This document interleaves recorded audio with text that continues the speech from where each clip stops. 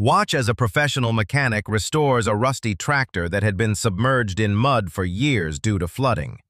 As soon as it arrived at the workshop, it was completely disassembled, and the layers of mud embedded in the gaps of the engine casing were cleaned by hand. Meanwhile, another worker removes the wheels, axles, and braking system. The mud has penetrated deeply into every part, so each piece must be scraped and thoroughly washed.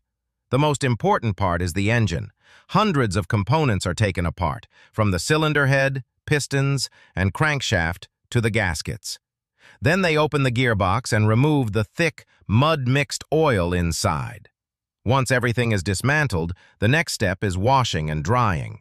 Every piece is cleaned by hand, soaked in gasoline to remove rust, and left to dry under the sun.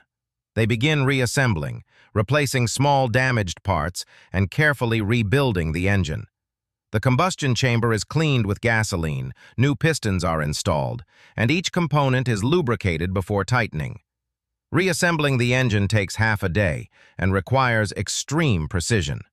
After reinstalling the gearbox, the engine and other parts are mounted. Finally, the tractor is washed again, test run successfully, and repainted, as if it had come back to life after years of neglect.